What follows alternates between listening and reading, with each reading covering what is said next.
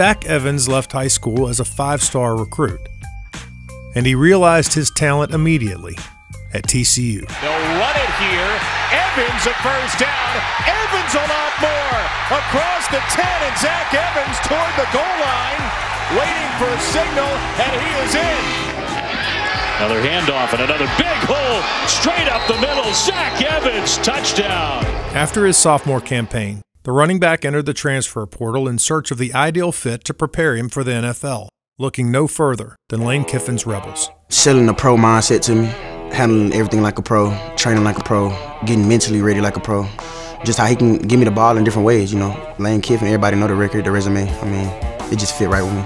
Evans, plenty of running room, into the secondary, breaking tackles. Coach Kiffin, he got an explosive playbook. I mean, that's all we really work on, explosive plays. The running back role is, you know, be a running back. When you get the ball, run. He's got some room to the 20, 15, to the 10, breaks the tackle, the 5, into the end zone. Touchdown, Ole Miss. It's just like when he runs, he kind of like a gazelle. He just glides. Like sometimes like, you don't feel like his legs moving that fast, but he just picks up a lot of field when he runs. He's gone to the house, goes Zach Evans. Touchdown, Ole Miss. Georgia Tech earlier in the year, that was definitely a big one for me just because I was able to see, like, you know, it was like the first time that I really saw his burst. But I would say the biggest one that stood out to me was his Texas A&M run, where you know, he was running, he broke contain on the outside and was running up the sideline, and you know, Texas A&M had a DB and another guy try to collide with him, and he trucked both of them. You know, he stepped out of bounds, but I think that was like super eye-opening for me. It was just, you know, how powerful he is too, with just, you know, his elusive skill set as well, which makes him the full package. Evans' maturity is paired with the youthful nature of his backfield partner, 19-year-old Quinshon Judkins. Hey, you know I catch that one hand though. Don't try me now. Come on, man. Stop playing. I got that. Come on. Don't play with me. He's like almost like a kid almost. He, you know, I don't think people understand how young he is. He came in at, geez, I think, yeah, he just barely turned 18 years old. You know, he's super fun to be around, and he's a kid that just brings joy and a lot of happiness to the room that he's in. Quinshon for Heisman. I hope. Kid K for Heisman. Oh God.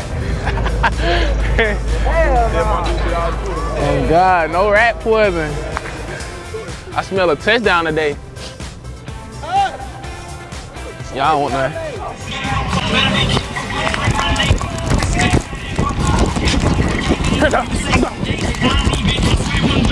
No matter what Judkins is doing, he always has that signature smile. But when it comes to the field, he plays with an unmatched mean streak. Judkins, the running back, who gets the call, and the freshman goes right into the house. Touchdown, Ole Miss. He like my little brother. I ain't gonna lie. I love Quinshon, man. I mean, the presence he get is just that. It's that demanding feeling. It's that you feel him in the room. He ain't gotta say too much, but you feel his presence. What I love about Quinshon, he talk with his pads. He ain't finna do too much lip. A lot of people do a lot of lip service. That's what we call it, but nah, Quinshon, he gonna drop them pads. Judkins laying into people, and he picks up a first down on a 12-yard punishing run. I've honestly gotten in a bad habit at times of not carrying out my fakes. But you know, I tell the coaches, like, can you really blame me? You know, I like to watch what they can do, and I like to watch when, you know, Q can make something special happen. Judkins got a first down. He may go 20, 15, 10, 5. Touchdown, Ole Miss. Seeing somebody work hard as he worked and then it show off better or even the exact same way in the game, it's just, I don't know, it just make you smile. It's like, damn, he just did that in practice against A&M. I mean, how can you deny 200 yards? When you have both of them, you know, in my eyes, I see them as the two best running backs in the whole country. And, you know, we're super fortunate as a team to have them because, you know, when one guy goes out, you know, nothing's left behind. When another guy comes in, you know, they fill their roles at a very high level and do things that are just, you know, it's almost like you've never seen other people do it. You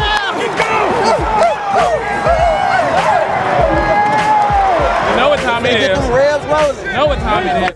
Let's go. The duo has propelled the Rebels to the top rushing offense in Ole Miss history, with Judkins smashing the 73-year-old single-season rushing record in the process. And they're having a blast doing it. All right, Law. Getting ready for Fast Friday. Me, we get a little bit more time to sleep in, probably like an extra hour. Then we got Fast Friday, get ready for meetings, figure out the openers for the game, and go Fast Friday, get a little lift in, just enjoy the rest of the day before we had to start meetings. It's been crazy though, you know, being in 4-8 my freshman year, just having a lot going on, new coaching staff, a lot of players leave, you know, a lot of people that came in my class and transferred, or like a lot of people I played with in the NFL and doing other things in life. But it's been fun. I just try to help out the young receivers, just try to get them wisdom and just try to get them tips about playing, like just the adjustments in college life, the plays and how little tips they can take from me. And I feel like our class, we're leaving Ole Miss in the right position for the years to come. It's just been a blessing. I've been kind of knowing Malik since high school. I remember Malik was probably one of the top receivers coming out of high school when COVID came. And all we had to do was a chance. It was to work out every day. So we were working out together like 3 or 4 times a week. And that's when he was first enrolled in Mississippi State. So it's me, him, and Will. It's just a blessing to have Malik around. He's like my brother. The Egg Bowl rivalry may split the state in two, but it hasn't hurt Mingo's long-rooted friendship with the Bulldogs QB. Yeah, that's like, Will's like, he was one of my best friends. If I had to get married, he'd definitely be in my wedding. I probably met Will in middle school. And really, I first starting Will, I ain't really like him. I thought he was kind of like a little diva for like a little kid. Cause you know his dad was a coach, so everybody just like, he wanted to coach a kid. He's like a little diva. But when I got to know him, he's really actually cool, hard working. So Will, he's been working. He had been practicing with the high school team since about 7th grade. So me and him had a couple times to practice with each other leading up to going to varsity. And I think my sophomore year, me and him started throwing every Sunday, like halfway through in the season. He wasn't even starting quarterback then, so we always wish each other good luck before every game. We always try to give each other pointers about other teams. So like we have a team who about to play in the week, and they played them already. I just ask them like what little tips did they see and film when they played them. He'll try to give me pointers, and I try to give him pointers too. But first, I just want people just to see, remember me as a good person, you know, just more than a football player, somebody they can look up to. I can be a role model to. They try to be like a blessing to somebody. And my favorite game, I'll probably say all of them, but I don't know. You could say the Vandy game was pretty big. But I still remember my Bama game from my freshman year, and just get my first touchdown would always sit good with me, and I always be like, have a special place in my heart. Yeah. All right, let's wrap.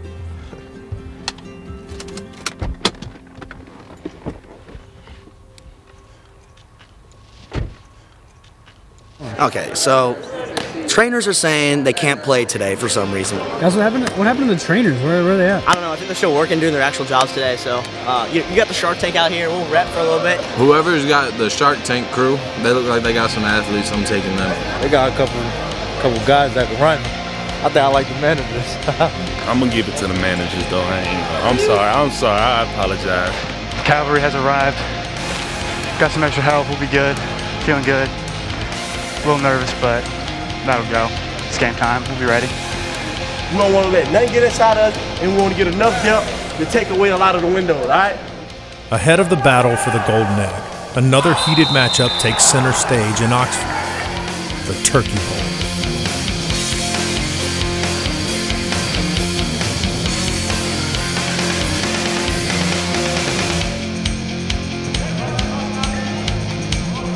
We're trying to go back to the basics today. Last year, we got embarrassed out there. We were trying to worry about too much how we look on the field. Go back to the basics, play good ball.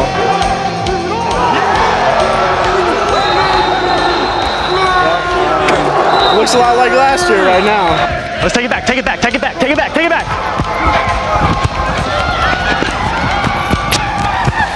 28-20. 28-26. We got in the bag, man. It's just too easy, bro. Plays after plays after plays, because I thought it was going to be a lot of incompletions. I'm not going to lie to you.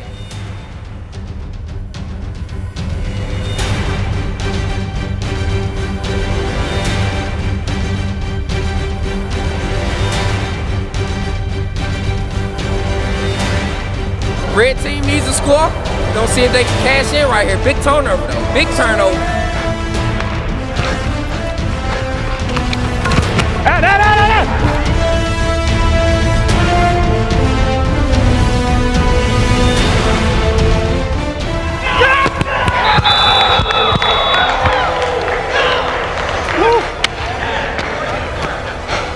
All right, so White's going to score on this drive. That's my prediction. And then Red's going to have a chance to win it.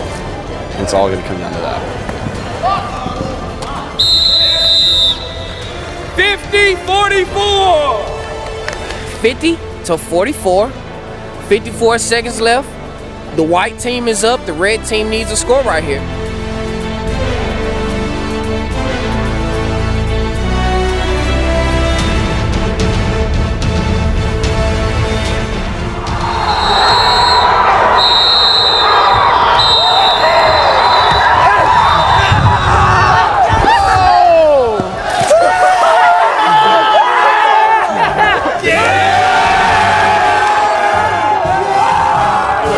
Didn't want to show up today, so we had to face a different opponent.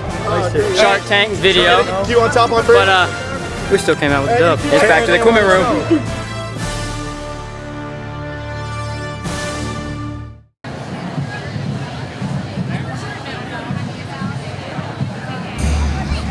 University of Mississippi played Mississippi A&M for the first time in 1901. This will be the 119th time in one of the nation's most played rivalries. As if the emotions of the in-state rivalry weren't enough. I ain't nothing like it, bro. Playing against your old team on senior night, best feeling ever. Senior night gives the Egg Bowl extra meaning for everyone involved. Ain't no other place like it in the world, baby. In games like this, there's a lot of people counting on you that aren't just in this room. You gotta show them what you're made of. Show them who you are deep inside, okay? Like we said, do it for this team, do it for all the people that played at Ole Miss, but in these games, you gotta dig deep and you gotta be ready for war. Ole Miss and Mississippi State about to meet in the Egg Bowl. I mean, rivalries are what college football is all about. I'm telling you, these people are wired for this football game. We're in store for a great one tonight. Dart and company moved the ball well on their first 3 drives. Dart wants to throw, fires deep out. He's got Heath right out of the gate. Caught at the 40. Quick pass near side, caught by Heath. Stiff arm, he's knocked out of bounds. A former Bulldog playing for the Rebels. But had to settle for field goals for all 3.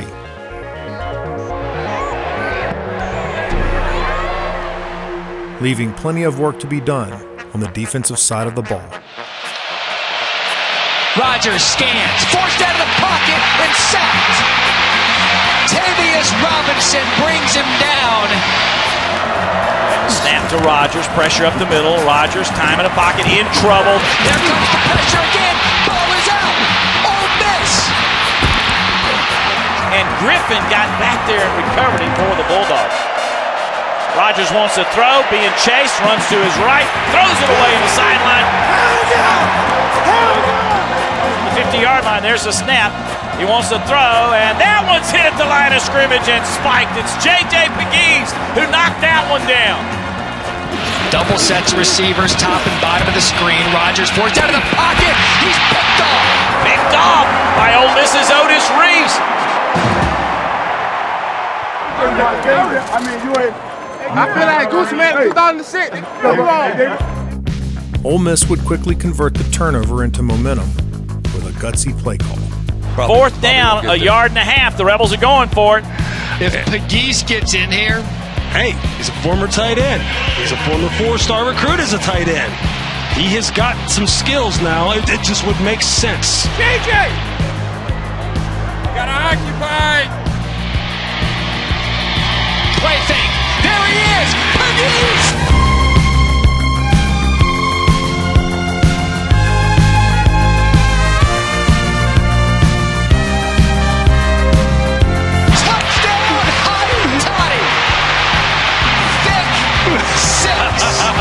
Go ahead, big man. Celebrate. Hey, let's go. Coach. Will Rogers had been held in check for the bulk of the first half.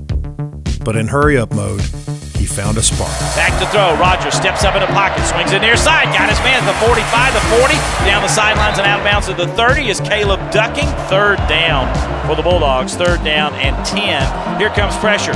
Rogers steps up, fires. He's got his man at the 1 and spinning into the end zone for a touchdown. The Rebels didn't have him covered, and that is a huge play for the Bulldogs at Mississippi State. They cut it to 16 to 13. The Bulldogs would get the ball first in the second half with a chance to pounce. There's the snap again on 3rd and 2. He's looking to throw, being chased to the middle, back in the backfield. He'll be sacked all the way back at the 44-yard line. K.D. Hill right up the gut.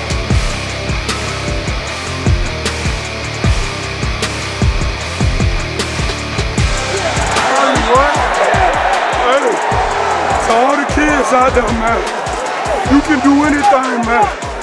Just dream, man. Dream big, man. Back to throw. Rogers being chased, hit in the backfield. Ball is out! Rebels got it! Fumble recovered by Ole Miss from the offside. The hit was by Tavius Robinson and recovered by Cedric Johnson.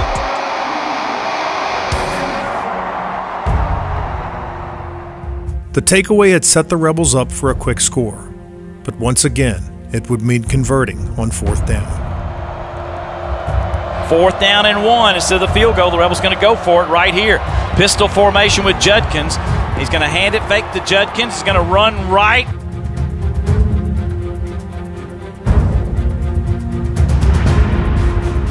Throw toward the end zone and incomplete. Wow. Nobody was open on that one. He's looking for piggies. Fooled me once, but not fooled me twice. A game that had seesawed back and forth seemed to be settling in for the Bulldogs. 3rd and 6. Ball at the 22. Rogers to throw. Has the receiver wide open. Thomas.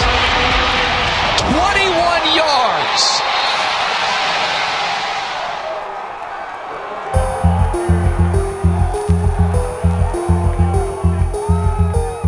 Swing route out far side. The ball is dropped. I tell you what, that could be a fumble. They're calling it an incompletion. That was close to a lateral swing route to Mingo, and he dropped it on the far side of the field, and they're going to call it an incompletion.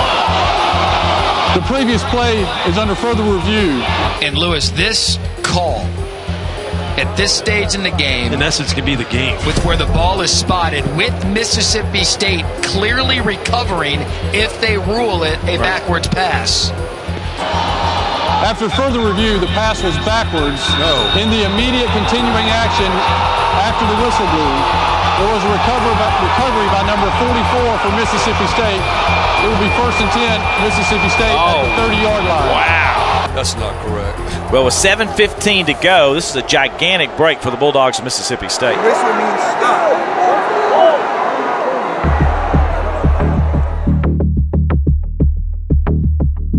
Yeah, you got to squeeze that clock if you're Mississippi State right now. 2 backs in the backfield. There's a handoff, and running to the left for the Bulldogs to the 10, to the 5, and diving for the pylon is Dylan Johnson. Are they going to give it to him or say down at the 1? They're marking it at the 1-yard line. Clock winding down. Rogers fumbles the ball. Ole Miss recovers. You have got to be kidding me.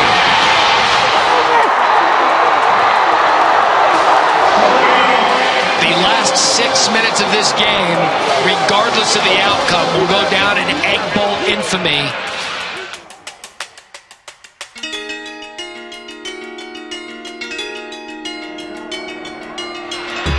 And now Ole Miss has to go 99 yards. Dart over the middle. Caught. 3:41 left. Bulldogs leading 24-16 with jet sweep coming from the left side to the right. That's D. Wade. He gets it out to the 25-yard line. They're going to go all tempo all the way. Dart to the sideline. What a throw, and grabbed by Malik Heath. Here comes 4th down. Here comes the pressure. Dart over the middle. What a catch. Jordan Watkins. Pressure came. Dart got it to Watkins. Still life for the Rebels with 1:31 left. Ready again. Fake to Judkins. There's a pass. He's got it wide open.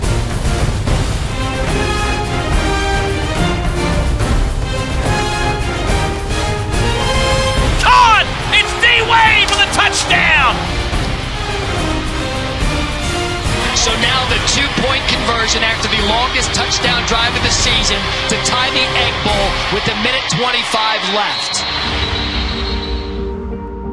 We got a jumbo package in here. Not sure what this is going to be. This to tie it. Dart, quick pass, shovel in the middle, falls incomplete. Likely puts that golden egg 90 miles back to Starkville.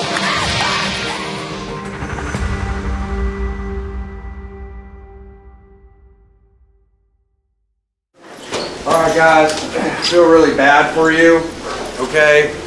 Everyone, but especially seniors. But it's like any game, any team, you let them hang around. You know, we had the lead, then we played horrible defense the first series of the first half. We played phenomenal every other series, and then horrible again the last series of the first half. You know, we get some momentum of the touchdown, so, and then come out and play terrible on offense for the third quarter and half the fourth. So it's really, you know, discouraging because, you know, when you give your best performance and you lose, those days happen every once in a while. This was not that. I feel bad for you guys. Wanted you guys to have a great night, you know, keeping the trophy and everything. So that's about all I got for you, man. All right, bring it up. Let's go. It does remind you never know what play, why you got to keep playing. The game looks like it's going to go to 2-score game, going to be over. The ball is on the 1. We keep playing defense. We get a turnover. We go all the way down to score. There's still a minute and a half. We make a 2-point. All right, we got a chance to go win the game. So you never know what play. That's why you got to always keep fighting. Team on 3. 1, 2, 3. Team.